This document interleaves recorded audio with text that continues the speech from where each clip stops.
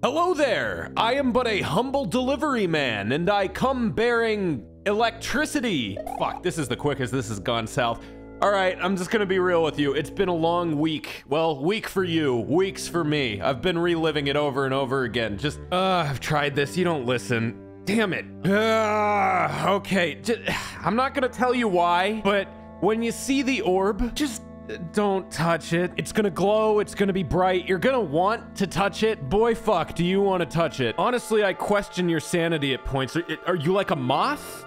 Or something? It doesn't matter, I'm probably gonna have to have this conversation with you again, but feel free to prove me wrong. I'm Lyle Wrath, and this is Pregame Discharge, the only video game show where I swear to God, don't touch. Star Wars Jedi Fallen Order got a picture motion graphic. Apparently they're going to be releasing new information about this game this weekend, but as of now, we just see a lightsaber. That's about it. Today, like any day, is a great day to be an American who likes to look at butt crack. This is about video games, I swear. There's some scenes in Devil May Cry 5 where there are naked, exposed lady booties that sported an obnoxious butt crack covering lens flare. Well, it's a lucky day for the USA, because now we get to see them booty holes shine in the figurative sense, not the literal one anymore. In the most unfortunate turn of events for Europeans since the Revolutionary War, the poo slots remain aglow overseas. Maybe when you invent voting, you can look at them. Fallout 76 got its first non-cosmetic microtransaction. You can now pay real money to fix things in this game, which is a statement that I realized the irony of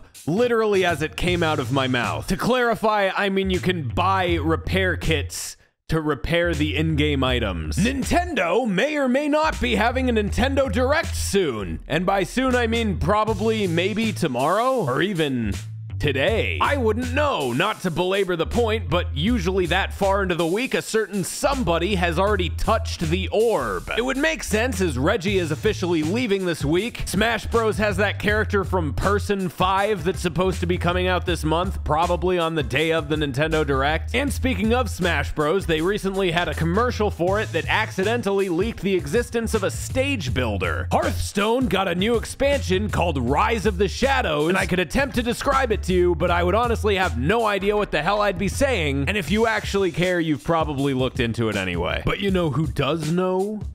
Kyle knows. Isn't that right, Kyle? He's grown up big and strong because he's eaten his vegetables. Dead or Alive 6 is getting online lobbies this week. If you've ever thought to yourself, I wish I could have a fighting game that has a crucial feature in it, you only have to wait a little while longer. They really can just get away with anything now, can't they? Hey, do you want to strap your Nintendo Switch to your face like a maniac and play Mario Odyssey and Breath of the Wild in air quotes VR? Because there's like a Nintendo Labo kit that does that. This looks pretty similar to the technology used in the Google Cardboards or the Oculus phone VR things. I mean, my limited experience with that would best be described as an erotic tilt-a-whirl, so I don't know how a game camera following Mario around compares to a shaky-handed cameraman simulating intercourse, but I definitely do know which one has a better reward for tolerating the nausea. I'm Lyle Wrath, and this has been Pregame Discharge. Come back next week, assuming there is one. I'm serious, do not touch it.